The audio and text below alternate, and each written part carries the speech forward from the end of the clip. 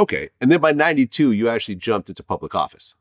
So an opportunity presented itself in early 1992 with my father-in-law in the politics in his area, where he was searching for a candidate to run for the state legislature. And I was asked by him if I'd be interested in running. And I always had an interest in government and politics because I had a history degree. And ever since I was a little boy, I read history books. So when this opportunity presented itself, I jumped at it. We fully expected that I was going to lose.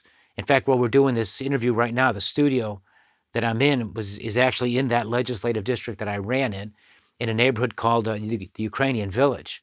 And the guy that I ran against had been a 12-year incumbent, and he was supported by most of the political leaders on the northwest side of the city and most of the powerful ward bosses. I had won, the one who was my father-in-law. But I met a lot of good people in that campaign. I think I was pretty good at it, and we worked real hard. It was really thrilling, actually. And, the first time is the most special one. At least that's been my experience. And, we won that campaign. It was very local. And that was the beginning of my political career.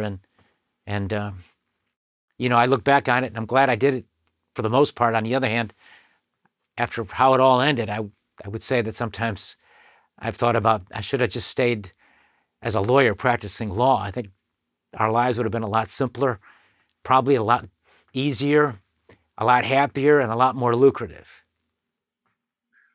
Okay. And then by 96, you actually didn't seek re-election because you ended up going to the congressional district instead.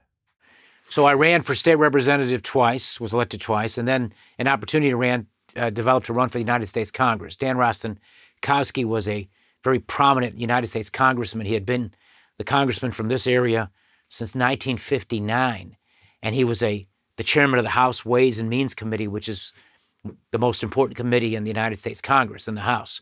So he had been very powerful for a very long time and had close working relationships with something like, President Eisenhower, President Kennedy, President Johnson, President Nixon, President Ford, President Carter, President Reagan, President Bush, and then President Clinton. And then he was indicted, and then he was defeated by a Republican in 1994, which presented an opportunity for Democrats like me of the next generation to try to run for that congressional seat. So when that happened, that was an opportunity that if you let go by, you'll never get that chance again. You've got to seize your opportunities when they present themselves.